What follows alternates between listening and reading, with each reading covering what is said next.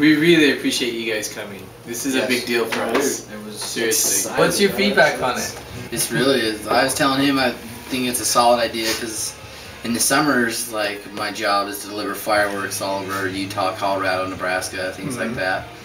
Well, by doing that from June until July, or until like the end of July, I'm on the road, and so therefore I'm eating out 24/7, just you know, it's just it just gets old so fast. I was like, I would pay somebody a lot of money if I knew somebody that would just cook me a meal. So with Kitchenly being around, you know, it's like obviously, you know, just get on my phone, whatever, find a kitchen nearby, and you know, sign up for the meal, and obviously I'd be paying them to have a meal and whatnot. And that'd be awesome. Not only that, it's a little bit healthier than your restaurant foods and things like that. A lot of it healthy. Maybe not this meal. Oh, it's definitely healthy.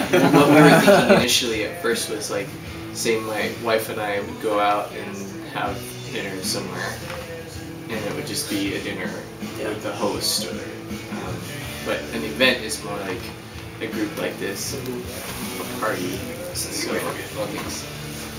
So no, we really appreciate you guys coming. This is a big deal for us, really. Our first one. There it is. It started. There you go. I think there's a really unique strength that could come from Kitchenly, in that it's like you can meet people that you wouldn't ever meet otherwise. Because like if you go to somebody's home and you share a meal with somebody, you're gonna talk to them. You know, whereas if you go to a restaurant, like, you know, if we were at the same restaurant, you guys would never talk to you guys.